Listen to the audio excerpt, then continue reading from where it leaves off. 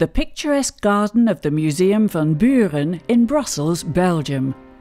In the 1920s, garden designer Jules Buissens created a small and beautiful Art Deco garden in Brussels. It had gradually become overgrown and in places had reverted to nature.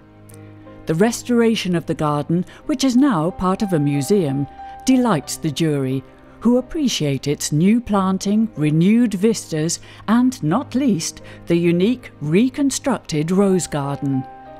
Prize winner in the category Conservation, the picturesque garden of the Museum van Buuren in Brussels, Belgium.